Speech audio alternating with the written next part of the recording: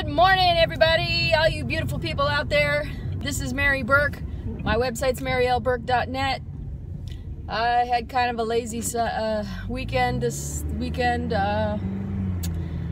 but it was a good time, spending a lot of time with spiritual growth stuff. So, hey, I just wanted to say a quick hello and good morning, and remember to set your perspective on where you're going.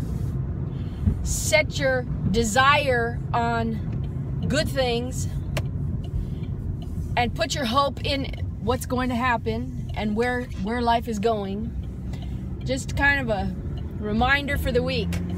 And remember, you are loved, you are capable, you are beautiful, and good things are coming.